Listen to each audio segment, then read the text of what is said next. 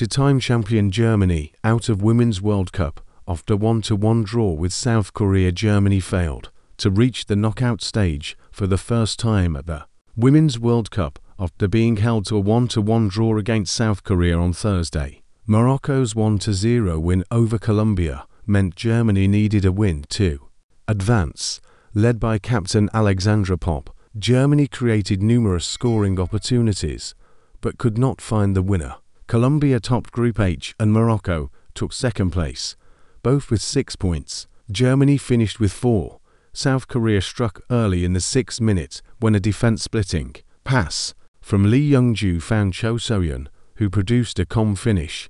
In the 42nd minute, Popp equalized for Germany with a towering header off a cross from Svenja Huth. Germany chased the winning goal throughout the second half.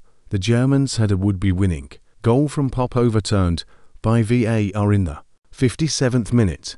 Just a few minutes later, Popp came close to scoring with another header, but was denied by the crossbar. Germany's final scoring opportunities came in the 11th and 12th minutes of stoppage when 2 shots from Sidney Lohman missed wide and high. YIT matters. Germany, the second-ranked team in the world, failed to advance from the group stage for the first time in 9 appearances in the Women's World Cup.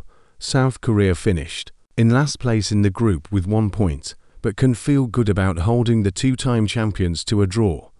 What's next as 3rd and 4th place finishers in the group? Germany and South Korea will each be heading home. Colombia will face Jamaica in Melbourne, while Morocco will head to Adelaide to take on France in the round of 16.